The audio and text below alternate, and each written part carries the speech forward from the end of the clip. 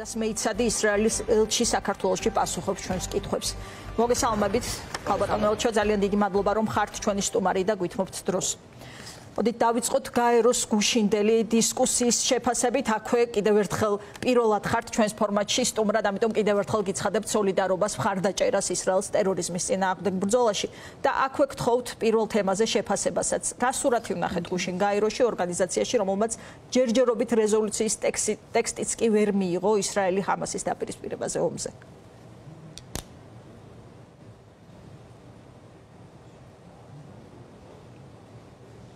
So thank you very much for ძალიან დიდი მადლობა მოწვევისთვის თქვენ გადაცემაში დღეს. I think that you're opening to describe it very well. I think თქვენ ძალიან კარგად აღწერეთ ყველაფერი. The Secretary General of the UN statement was shameful. გუტიერეშის გენერალური მდივნის განცხადება იყო სასირცხვილო. გენერალური მდივანი მოწყვეტილია რეალობას ადგილზე და მისთვის სამარცხვინოა გაამართლოს ხოცვაჟლეტა, სადაც ბავშვები men and women were slaughtered. მამაკაცები, ქალები ამოჟლიტეს, იმიტომ რომ ისინი იყვნენ ებრაელები რადიკალური ორგანიზაციის მიერ ისრაელელები და შეტევის შემდეგ Again and again has proven how much politicized and დაადასტურა რამდენად პოლიტიზირებულია, რამდენად მიკერძოებულია ისრაელთან დაკავშირებით. გაეროს ქალთა ორგანიზაციამ, რომელმაც გამოაცხადა შეშფოთება ღაზაში მომხდარ მოვლენებთან დაკავშირებით, მაგრამ არაფერი არ თქვეს მათ სექსუალურ ძალადობაზე, რომ მოხდებოდა ქალების, გოგონების გაუპატიურება და გაეროს ქალთა ორგანიზაციამ ამაზე ხმა არ მოიღო და ხედავთ კიდევ ერთხელ იმის დამტკიცებას, რამდენად არის მიკერძოებული და პოლიტიზირებული გაერო და გუშინდელი მინისტრის კოენის, მდივანი ბლინკენის განცხადებების მათ მხარი დაგვიჭირეს და ხაზი გაუსვეს იმას, რომ ისრაელს მოვალეობა გააჩნია დაიცვას თავისი მოქალაქეები. ქალბატონო მეიცადი, რატომ როგორ გგონიათ, რატომ არ ესმის ჩვენი ხმა, თუ შეგვიძლია გავაგრძელოთ ხომ? აი როგორ გგონიათ, რატომ თქვენ ამბობთ, რომ გაერო არის მიკერძოებული და პოლიტიზებული? რატომ არის აცდენა გაეროს გენერალური მდივნისა და მაგალითად ამერიკის შეერთებული შტატების პოზიციებს შორის? როგორ გგონიათ, რატომ ვერ ხედავს სურათს ისე, როგორც ხედავენ ევროპის ლიდერები, ამერიკა, რომლებიც სოლიდარობას უცხადებენ ისრაელს და ამასთან იცავენ მის უფლებას, რაც გულისხმობს თავდაცვას?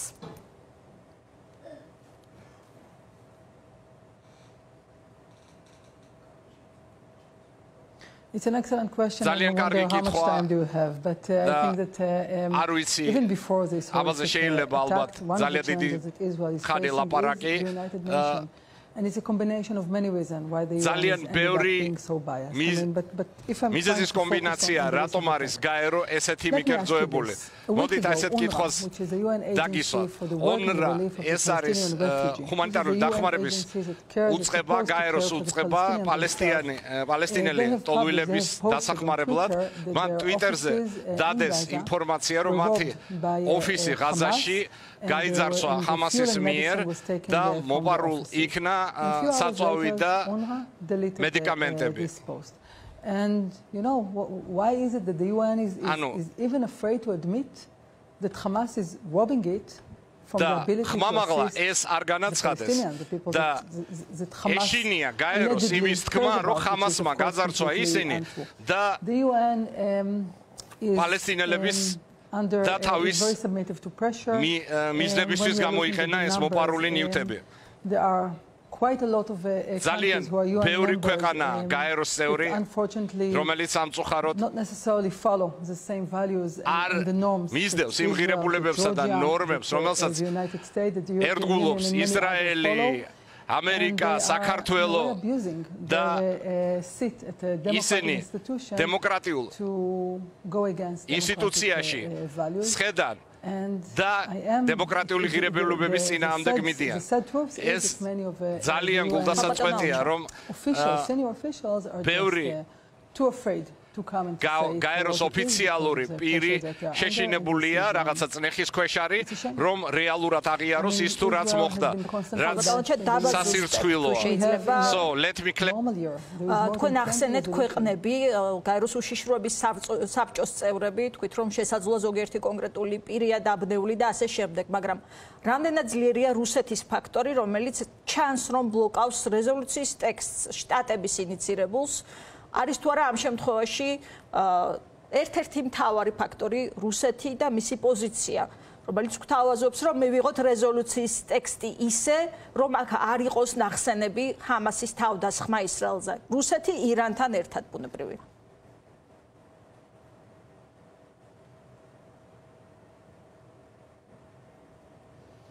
Here I have to agree with you. I mean, უნდა დაგეთანხმოთ. დიახ. ბოლოს და ბოლოს უნდა აღიაროთ, რომ რუსეთი უშიშროების საბჭოს წევრია. Russia is not recognizing Hamas as a terrorist organization. რუსეთი არ აღიარებს ჰამასის არს. ამ ორგანიზაციის არს. ხამასის საშინელი შეტევის შემდეგ, სადაც განსხვავებას ვერ ვხედავთ ხამასსა და ისლამურ სახელმწიფოს შორის, არ აღიარებს რუსეთი რა ორგანიზაცია ხამასი. და როდესაც ირანზე საუბრობთ, რა თქმა უნდა, თუ პაზლს შევაერთებთ, მიგვიყვანს ირანამდე. ხაზას ნასრალა თავარი ტერორისტი ჰეზბოლასი ეს არის მარჯვენა ხელი ირანის ისინი ერთად ზეიმობდნენ ირანი ხარს უჭერს და აფინანსებს ტერორიზმს ჰეზბოლას ისლამურ ჯიჰადს და სხვებს და ყველა გზას მივყავართ ირანამდე ირანი მხარს უჭერს ირანი ტრეინინგს უტარებს ირანი ყოველთვის მათ უკან დგას დიახ დღეს ჩვენ მოვისმინეთ ასევე ბლინკენის კომენტარი მან გააფრთხილა ირანი კიდევ ერთხელ თუმცა ვიდრე გეოგრაფიის ომის გეოგრაფიის შესაძლო გაფართოებაზე ვისაუბრებთ არაერთი ვიდეო მასალა ვრცელდება მათ შორის ისრაელის მედიით რომელიც თითქოს ადასტურებს უშუალოდ სამხედრო ოპერაციებში მოსამზადებელ პერიოდში რუსეთის მონაწილეობას. რამდენად სანდოა ეს ცნობები, რომ რუსეთი იყო ჩართული ამ 7 ოქტომბრის შეტევაში?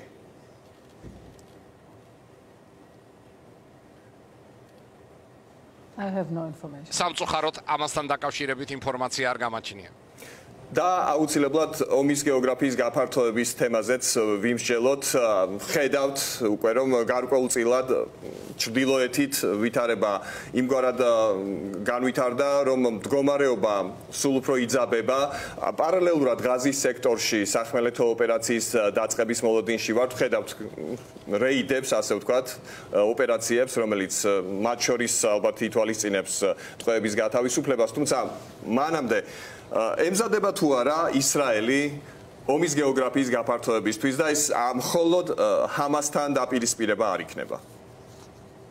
Israel is ready. Hamas.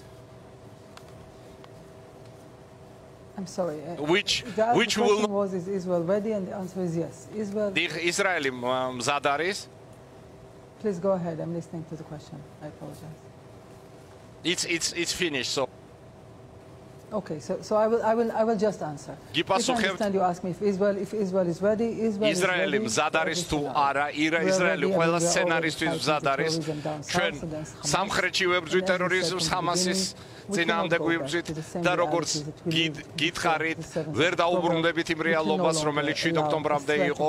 ჩვენ ვერ მივცევთ ასეთი საშინელი საფრთხის არსებობას, რომელიც ჰამასი უკადის ისრაელელ ხალხს, მთელ ცივილიზებულ სახელმწიფოს. ჩვენ ამ საფრთხის ქვეშ ვერ ვიცხოვრებთ ომს ვაწარმოებთ ჰამასთან ღაზას სექტორში, რომ იგი გავანადგუროთ.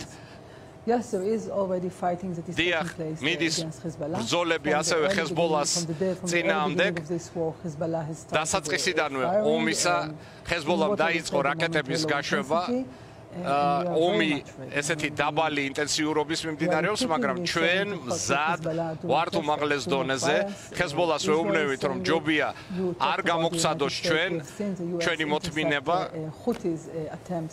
to launch rockets, to launch missiles against ჩამოვაგდეთ მათი და ამერიკას დაგოთმარ რომ ჩამოგვეკდო მათი რაკეტები ისრაელის წინააღმდეგ.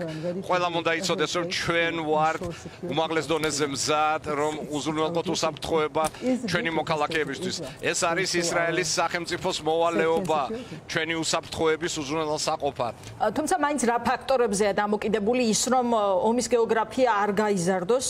ჩვენ ვხედავთ ბეირუთში შეხვედრას ჰეზბოლას, ჰამასის და ისლამური ჯიჰადის ლიდერებს შორის ამ ტერორისტული დაჯგუფებების. აი რა ფაქტორებზეა დამოკიდებული ის, რომ არ გაიზარდოს ომის არეალი მეტად.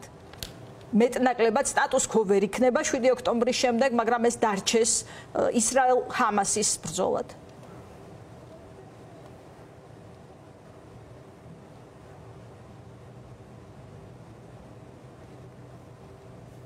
I think that this is a question. I mean, again, we are now fighting the war that we didn't ask for this. ჩვენ ვიბრძვით ისეთ ომში, რომელიც ჩვენ არ გამოგვიწევია. ეს იყო ხეცური შეტევა ჩვენ წინააღმდეგ 2 კვირის წინ. მე ვერ ვილაპარაკებ ბოროტების ღერძის სახელით, მაგრამ ირანი რატომ ცდილობს გაანადგუროს ეგრეთ წოდებული სიონისტური რეჟიმი, როგორც გვიწოდებს, რატომ რა აძლევს ირანს ბიძგს, რომ ამ ხელა ფულს დებს ამ ბრძოლაში, როდესაც ძალიან ჭირდება ეს ფული ქვეყნის შიგნით, სხვადასხვა ჯგუფებს, გასამხედროებელ ჯგუფებს უჭერ მხარ სირიაში, ჰეზბოლას, ჰამას, ისლამურ ჯიჰადს, ჰამას რა უბიძგებს. კვლელი იდეოლოგია, კვლელების იდეოლოგია. რა ფაქტორები არსებობს?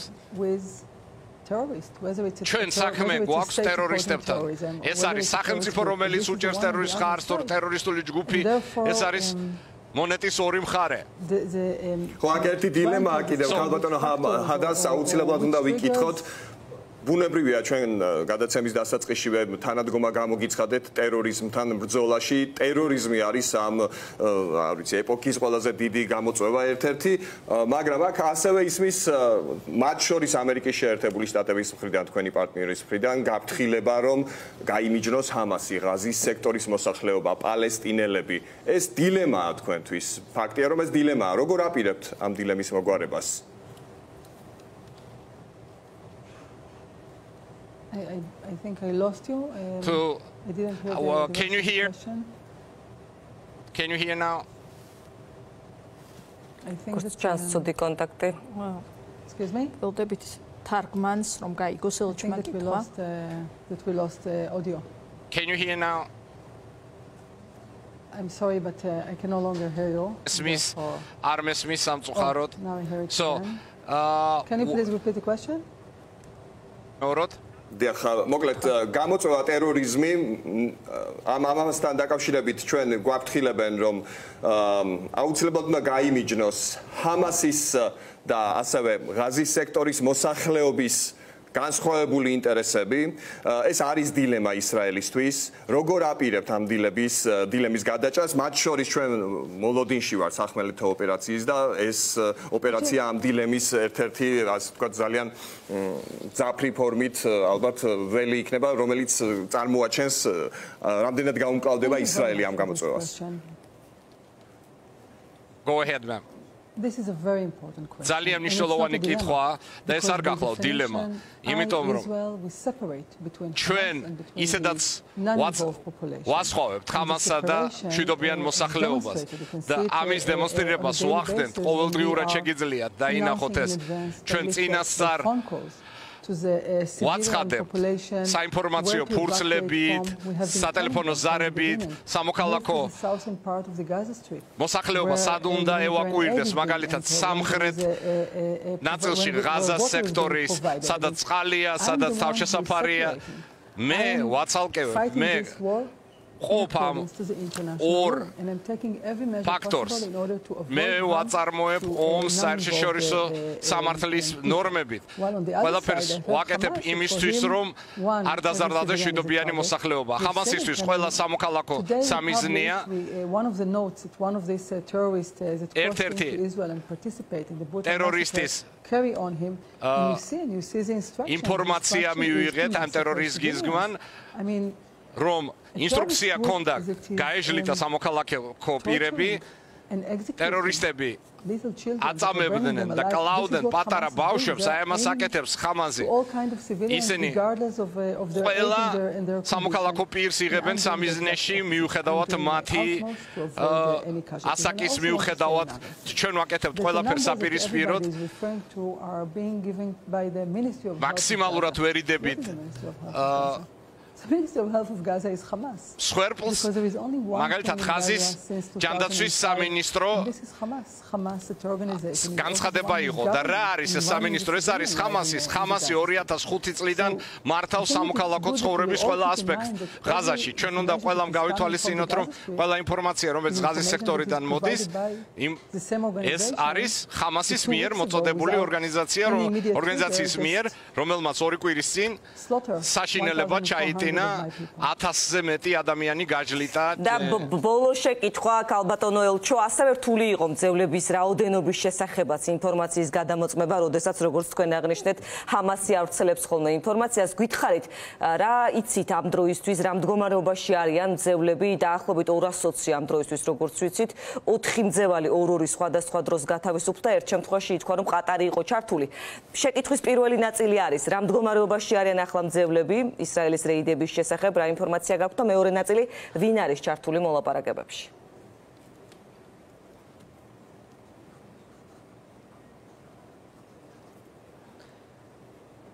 The numbers of the hostages are in a tragic way are still updating. ძევალთა რიცხვის დადასტურება კვლავ მიმდინარეობს. მე-18 დღე მიდის ამ ომისა და ჯერ კიდევ არ არის ნაპოვნი ყველა გვამი